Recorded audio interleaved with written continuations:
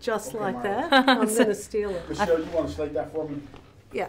Michelle ManelisMindfood.com. Anytime. Okay, this is not your most glamorous role, and I just wondered how long did it take in the makeup chair to achieve that look? I think it was about 3 to 4 hours. And in real life, getting Elizabeth ready took 3 to 4 hours as well. So it's kind of, yes, felt authentic in some ways. This is the third time you've disguised your looks for a role, including I, Tonya and Suicide Squad, which a lot of people would say takes a lot of guts. How do you see that? I mean, is it something that, not that you necessarily need to prove to people, but, I mean, what goes through your mind when you think of each of those roles and how you're going to have to disguise yourself?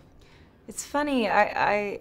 It's funny that you use the phrasing that it takes a lot of guts, because actually I feel like I'm more hidden with more, a more specific character look that is different to how I look in real life. I actually feel like I'm really hidden within the character, and that actually makes me feel safer in some ways.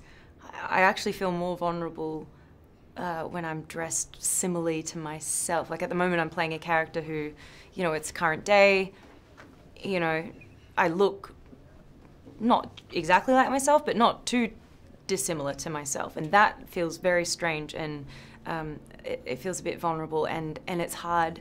It's much harder to disassociate myself with the character. I have to work harder to be the character, whereas playing Queen Elizabeth I, I didn't recognize myself.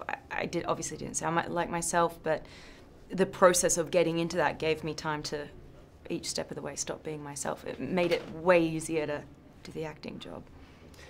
You're also a very, very powerful woman. You're not a queen, but you're also a very powerful woman.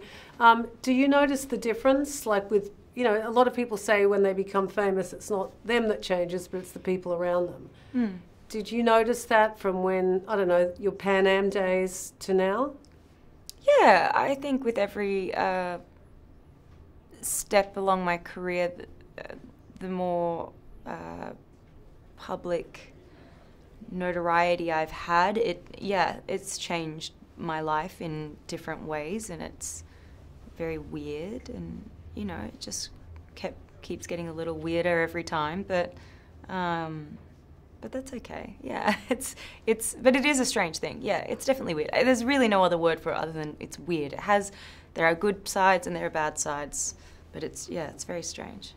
And where will you be for Christmas? Are you going home? No, I'm going to be in England this year. I've had the last 2 Christmases in Australia, and so my husband's family would like us to be there this year. We have to take it in turns. You know how it goes. Yeah. Well, it's only fair. It's only fair. Yeah. Thank you. Thank you.